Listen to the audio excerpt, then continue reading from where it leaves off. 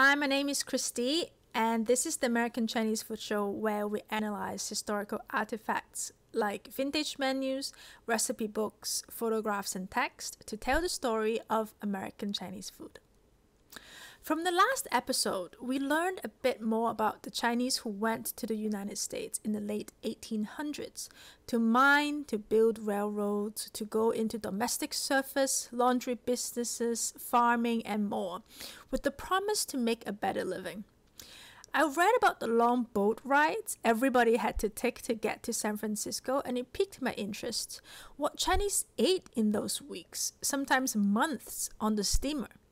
Today we're going to try to find out. Li Qiu migrated from Guangdong to San Francisco in 1880 when he was 16 years old. After operating laundries for railroad construction gangs, he eventually moved to New York where he ran an importing business. His reflections on his life was published in the New York-based Independent magazine in 1903, titled A Chinese Immigrant's Life, 1902. I worked on my father's farm till I was about 16 years of age, when a man of our tribe came back from America and took ground as large as 4 city blocks and made a paradise of it.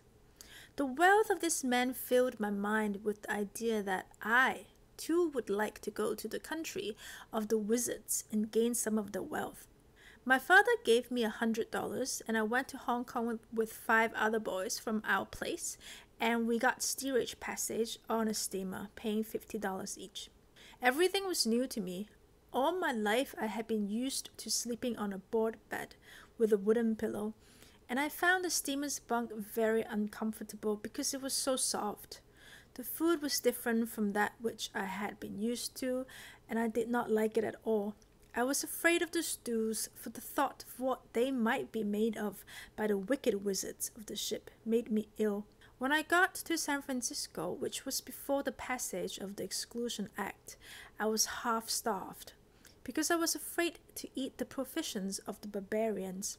But a few days living in a Chinese quarter made me happy again. A man got me work as a house servant in an American family, and my start was the same as that of almost all the Chinese in this country. Well, we didn't learn much about what Chinese ate on the boat ride other than that Li Qiu was afraid of the food and he really didn't like them. Luckily, we learned a bit more from another young man who got to San Francisco in the same year in 1880, Situ Meitang, who was 13. I learned from the old overseas Chinese started going to the United States in 1848. Back then, they took the brigantine. It could take 3 months to half a year. How fast it takes depends on the weather. On the ship, overseas Chinese took their own shrimp sauce for food. It became rotten as days went by.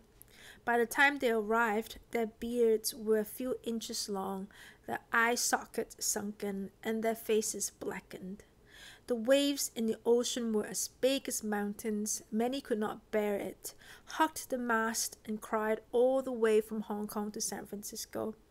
By the time they arrived safely, it felt like a different lifetime. Now we have something. Chinese took their own shrimp sauce for food. But what is shrimp sauce? Shrimp sauce is a fermented condiment commonly used in Southeast Asian and Southern Chinese cuisine. After being caught, small shrimp or krill are unloaded, rinsed, and drained before being dried. After fermenting for a few days, they are grounded with a stone mill, then dried under the sun either on a bamboo sifter or plastic mats on the ground. The shrimp salt mixture is mixed and flipped over a few times a day until water fully evaporates, and it turns into this dark purple-pink.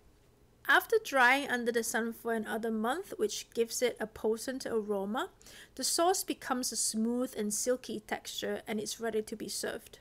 The sauce, or ha zheng in Cantonese, is kept in a jar ready to be used like marmalade, whereas shrimp paste, ha gou, a more solid version, is cut into bricks. Shrimp sauce or shrimp paste is an essential ingredient in many curries, sauces, or sambal. It can be found in many meals in Cambodia, Indonesia, Laos, Malaysia, Myanmar, the Philippines, Singapore, Thailand, and Vietnam. It is often an ingredient in dip for fish or vegetables. For Cantonese cuisine, we like to add shrimp sauce in stir-fry or steamed dishes with pork or vegetables. Since the smell and flavor is very strong, a pearl-sized ball of shrimp paste is enough to season a stir-fry for 2 people. I might or might not have smuggled shrimp paste blocks into the United States a long time ago to later find out Chinatown sells them. Shrimp paste is famous for being a great rice companion. You can eat a bowl of rice with just a spoonful of shrimp paste, with nothing else. This is how I imagine the Chinese workers on their long journey to the United States were hoping to do. And we kind of already know from photos they ate rice on a boat. Cool, we now know what shrimp sauce and shrimp paste are, but it didn't help keeping the Chinese folks on the long boat rides from starving. If shrimp sauce becomes rotten, what food lasts? According to another account, it's actually an unassuming snack in Guangdong and Hong Kong, the red bean pudding cake, bút zai gou in Cantonese. Bút zai means small bowl and gou means cake. This pudding cake is made from white or brown sugar, long grain rice flour or rice milk with red beans added. With a traditional recipe, you first soak the rice for hours and use a stone mill to mill the rice into rice milk. Mix with sugar, then pour the batter into porcelain bowls. Steamed until cooked through, and is served at room temperature.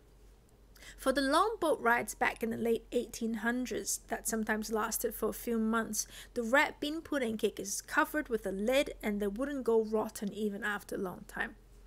Traditional as a street food, the hawker inserts 2 bamboo skewers into the cake to turn it out, and we just eat them on the street holding the skewers. There were always a few hawkers on the street outside of my elementary school, and this is one of my favorite snacks when I walked back home from school, and that was over 100 years after the first Chinese workers took bút zai gou onto their boats to San Francisco. So that's it for this episode. If you like our content, subscribe to our channel. See you soon.